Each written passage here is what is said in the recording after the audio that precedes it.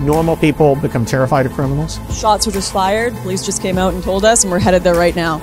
They become terrified of their own government. Conor McGregor reacts to Dublin riots after declaring Ireland is at war. For this, he is under criminal investigation. This is how crazy it is. Take a look. Conor McGregor said he does not condone the riots in Dublin, but insisted that a change must occur after a knife attack left 5 people injured, including 3 children. I like how they say 5 people. Just say 3 children and 2 adults. A 5-year-old girl was left in critical condition after an attack in Dublin on Thursday, November 23rd, which led to violent protests in the Irish capital. I will add, some of the videos of looting, clearly not over immigration. It is a bunch of people just smashing and stealing stuff, and they're saying, oh, they're far right. No, those guys, that's opportunistic. We see that happen all the time. But what we are seeing is a lot of the nationalist personalities in Europe pointing out that the indigenous populations of these countries, the white majority and natives to these lands, are actually protesting. They're actually rioting. It's not just in Dublin. We'll get into more details in a minute on France. We'll talk about that in another segment. But even in France, you had, I believe it was an Algerian immigrant threatening, they're here to stab white people, and then a teenager was stabbed and killed. So now you are getting people pushing back. Let me add to this. I was hanging out with friends this past holiday weekend, and a friend of mine introduced us to a friend who was from Holland, who is like, I would describe as a left liberal individual out of Europe, who explained that the right is winning because they're all sick of immigration. And she went on to explain in her very thick Dutch accent about there are too many people that are coming and they're getting money from the government and people are really fed up. And I was like, wow. Now this is interesting because then Geert Wilder's party wins. And this is what we're seeing. It's fascinating. This is crazy. 8 years ago, you couldn't say men aren't women on Twitter. You would be banned. Now we are seeing nationalist politicians winning, more right sentiment. You're seeing Donald Trump winning among 18 to 34-year-olds in more than one poll. NBC News is kind of pissed off about it. But we're seeing a lot of this. Now, Conor McGregor has another tweet. Let me see if I can pull this one up. He tweeted, our current government leader recently told communities across Ireland he is actually not asking them for permission to plant multiple busloads of people in the dead of night inside their community.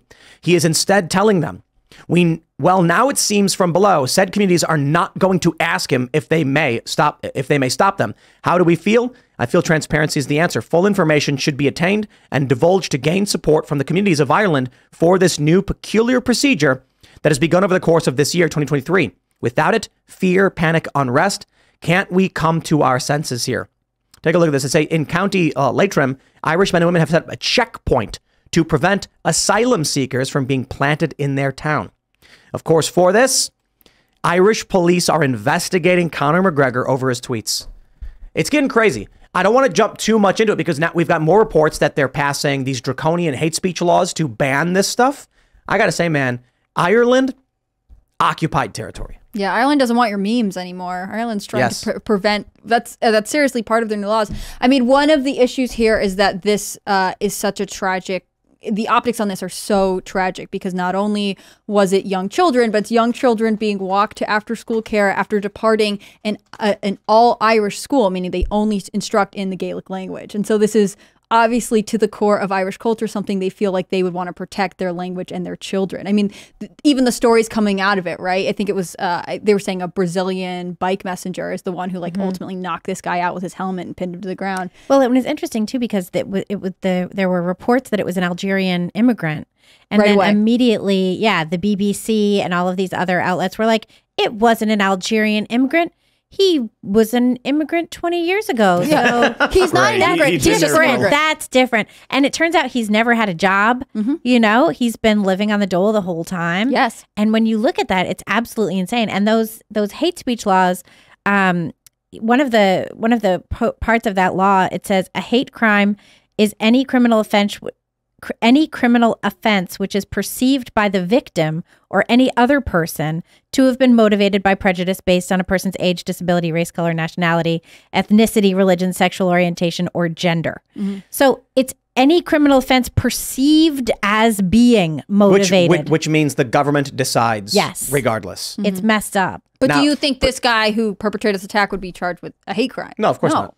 Well, they're saying that he was mentally deranged or something because he was arrested for illegal knife possession earlier this year and let go. Well, because knife crimes are up all over. Because he was like mentally a problem. Anyone who goes out and stabs children is mentally deranged. Right. It's not an excuse for the behavior. No, it's not. Nor is it an answer to the complaints and the questions of the indigenous population who are concerned about an individual who was actually slated to be deported, fought it, and was able to stay. In 2008. In 2008, and then went on to stay in the country.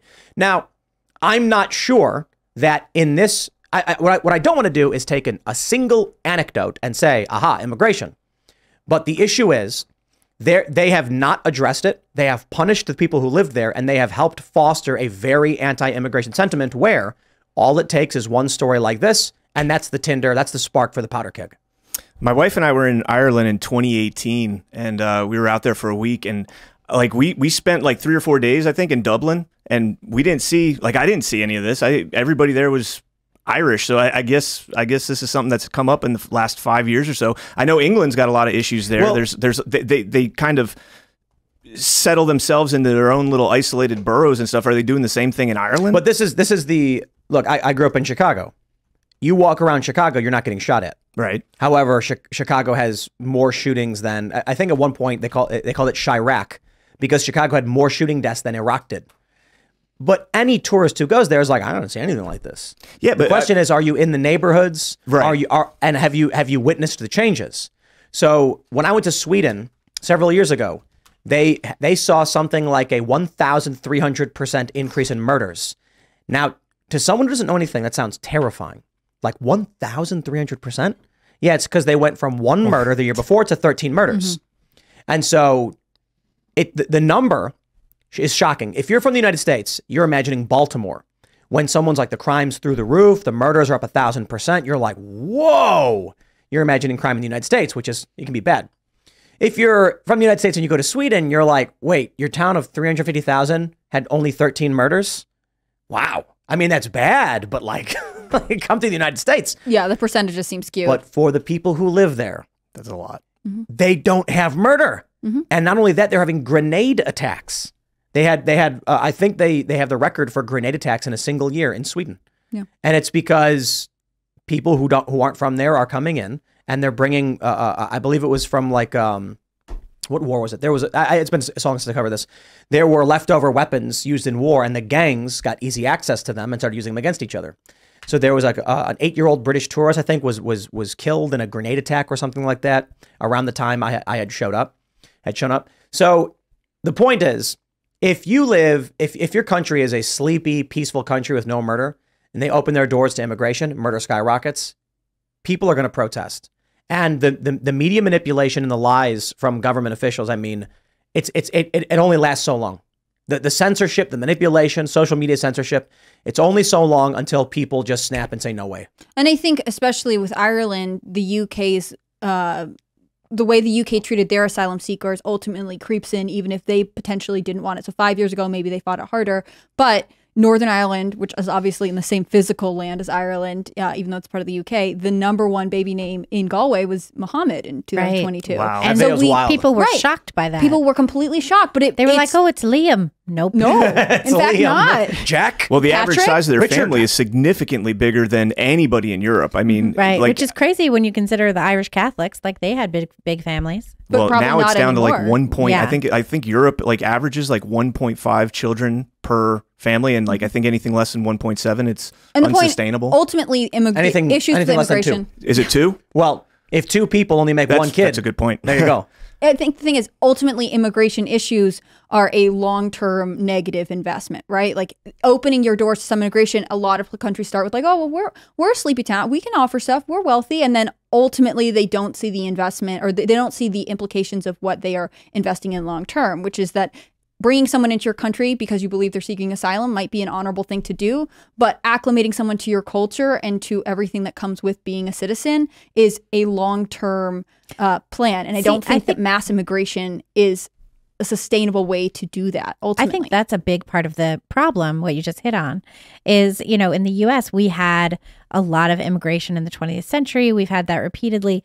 But the immigrants who came in the 20th century, in the early 20th century, in the 1920s, whenever, all of that Ellis Island type of stuff, they wanted to assimilate. They wanted to become American. I've talked about this before, like my grandparents, my great grandparents, they wanted to be American. They wanted their kids to be American.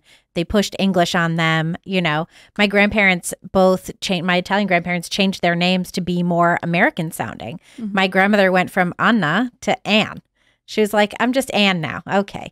But they wanted it to America. But now we have this thing where we tell everybody that American culture is trash and they shouldn't want to be part of it. Mm-hmm. And they should bring their own culture and maintain that. And it's like, once we've given up our own culture and said that it's garbage, why would we expect anyone else to want to be part of it? Well, Denver I was just reading this report today that Denver is trying to make it so they're encouraging students like who have immigrated here to continue to speak their own language and not to learn English. This is wow. That's so dumb. Yep. That's just so stupid. I was hanging out with family for the holidays, and my girlfriend's very based grandmother. We were looking at photos of her parents came from Italy, and she's 90. This is crazy. It's amazing to see these old photos and hear these stories. And she said that her parents never taught her Italian. And so their parents come here, she's born here, and she said, I wished they did teach me Italian, but they said, we're in America, we will speak English. And she said they spoke broken English, but they tried their hardest to learn the language and work in the communities and make a good life. And that's what they did.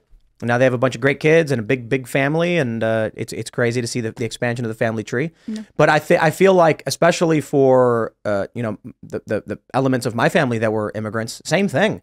Come to America, learn the language, fit in, try your best. Even when back then it's hard for my family because of the laws around miscegenation. Mixed race families are not allowed and stuff like that.